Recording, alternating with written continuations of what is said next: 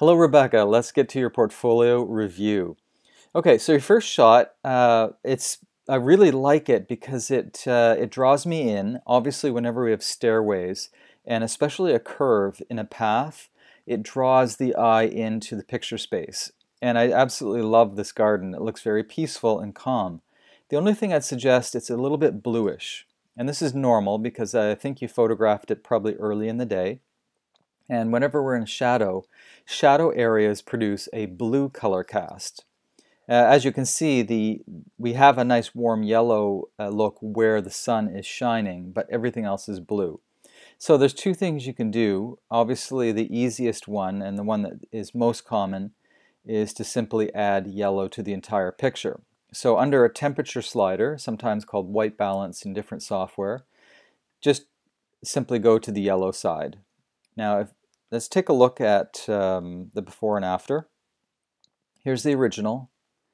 And this is sort of as it's warmed up a little bit to the yellow side. For example, in Lightroom CC, it's plus 23 to the yellow.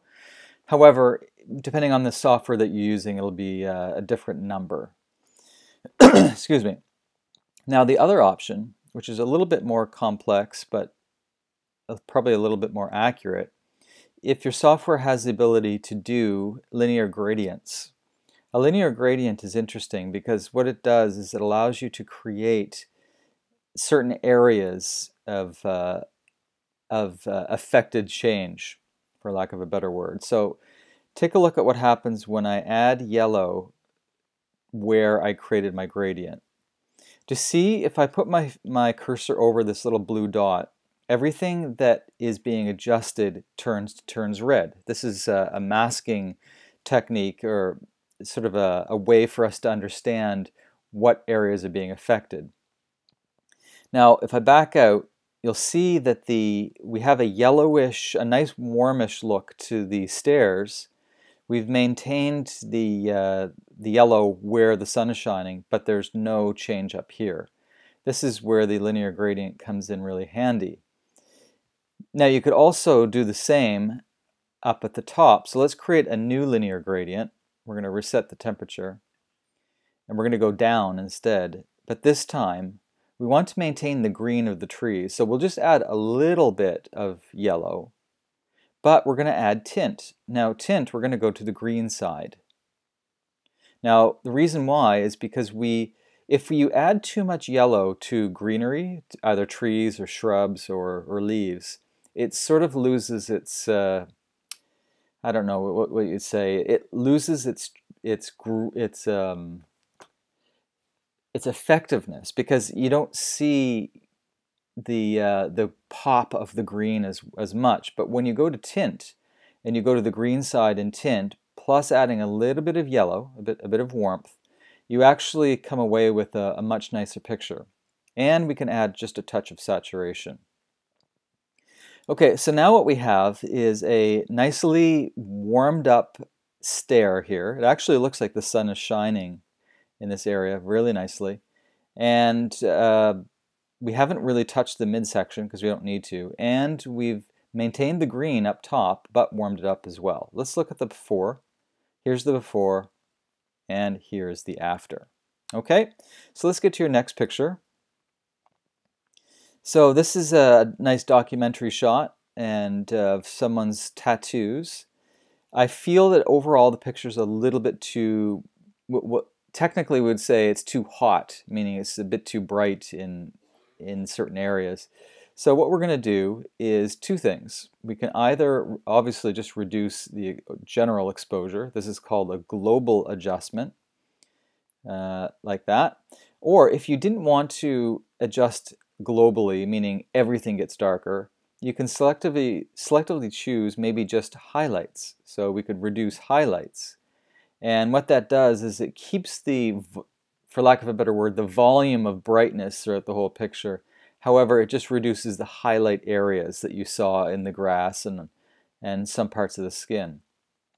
So by reducing highlights quite a bit, it's actually probably going to be good because we maintain the brightness of the picture, which is nice. Now, one thing I will mention, that I feel that the text on the shirt is distracting. So I would be tempted just to remove it completely. And the reason we're doing this is because all attention should be on the tattoo, the both arms. If we have the text, we're actually tempted, let me back up here, we're actually tempted to read the text. And because it's not necessary, we're not really caring too much about the event in 2018, let's just get rid of it. And that will really focus us on what's most important, is the tattoos. Now, this is almost a square, which is perfectly good. However, if you want to create a perfect square, say for example, nice Instagram uploading or framing, simply go to your aspect ratio. And any software will allow you to do this. Go to 1:1, which is a square. And at this point, you can simply move the picture around as you like. So if I was going to work in a square aspect ratio, I'd probably crop something like this. Okay, let's get to your next picture. Okay, so this is the overall shot of the woman with the tattoos. So what we're going to do here, I feel that we really need to get rid of some space here. So let's go to, and actually I think we need to rotate the picture too. I feel it's a little bit needing a clockwise rotation. Okay, so now let's pull the, okay, that clockwise rotation is good. Now we're going to unlock the aspect ratio so that we can actually crop the way we want. Now take a look at what happens when I'm choosing where the intersecting point of the horizontal rule of thirds top portion and the vertical rule of thirds line, which is to the right. We want to have the intersecting point somewhere in the, usually you want it either intersecting the head or the body of the person. So let's tap that to accept it. And this would be following a traditional rule of thirds composition.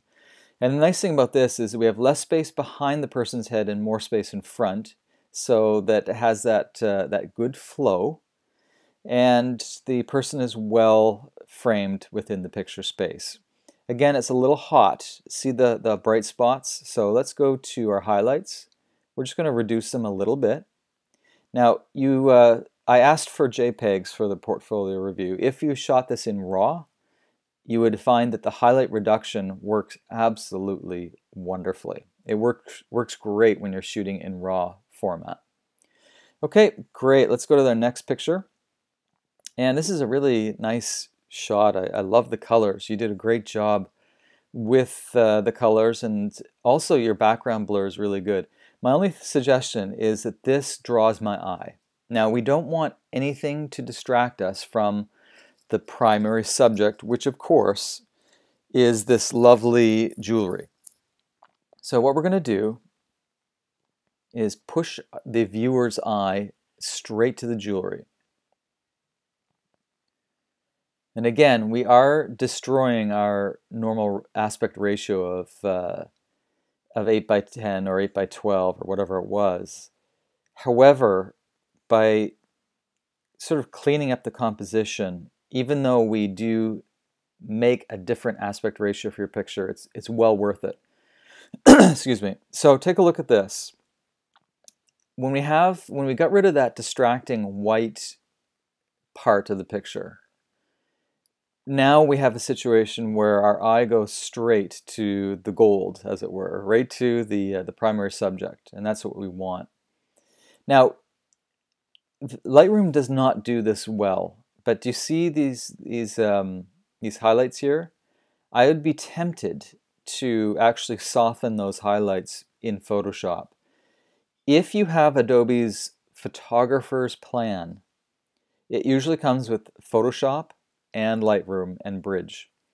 If that's the case, you could go to File, Edit in Photoshop, and then you could just take your clone stamp and just gently, with a 50% opacity, just get rid of this.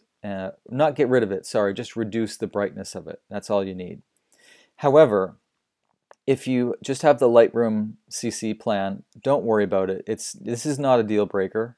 and it's just me being nitpicky. So I would say that you're good with this composition. Some people would probably tend to go a little bit lower, just so that the jewel is a touch higher than middle. And if you like, this is probably a really good composition as well. And yeah, I think you did a great job. Okay, so let's go to the last picture. And this is a black and white. I think you did a great job with turning it black and white. And the reason being is that whenever we have a situation where there's not much color in the picture to begin with, such as this shot, why not try it as a more artistic black and white? The only thing I would suggest under light is we go to our blacks, and let's reduce the blacks to make it even more dramatic. Okay, do you see what's happening? Let's go to the before. Here's the before. It's nice, you did really well with composition, but it sort of lacks a bit of drama. However, when we reduce the blacks, the drama really picks up and it looks more like a fine art black and white shot. Okay, really great work, Rebecca. I enjoyed going through your review and hopefully you got a lot out of it.